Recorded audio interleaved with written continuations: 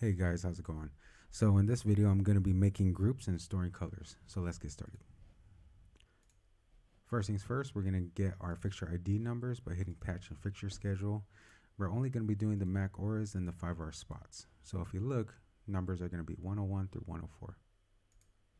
Exit out of there. 101 through 104.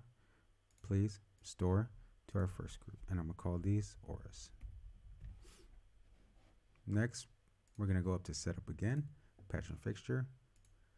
And we see the 5R spots are 201 through 204. So same thing. Going to hit clear, clear, clear. 201 through 204. Please store to our second group. And I'm going to call these ones spots. Now, before we get to the colors, just know that the MAC auras are a LED light, and then the spots work on a color wheel for colors. So first we'll start out with the auras. Going to click our group, go to our color view.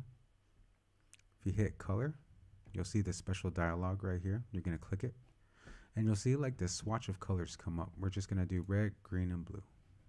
So red, store that to our first color.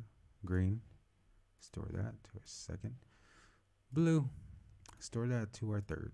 And then we'll just do orange. Store that to our fourth. Click, click, clear.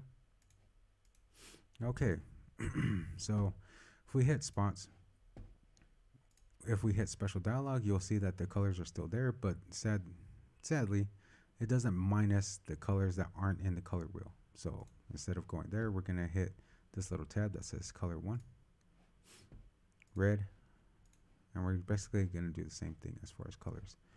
Oops, forgot to go to my color view. So select it again, color view, red, store, and this time we're going to merge it.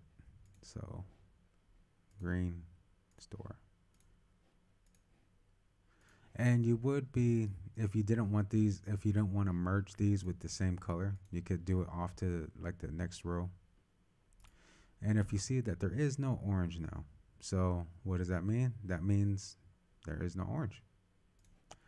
So what I'm trying to show you is that if you hit auras and you go to your color view, you will see all the colors that are available to you that are highlighted in green.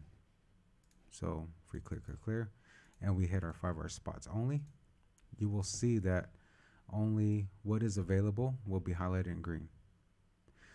Well, anyway, so that's how you make groups and that's how you store your colors.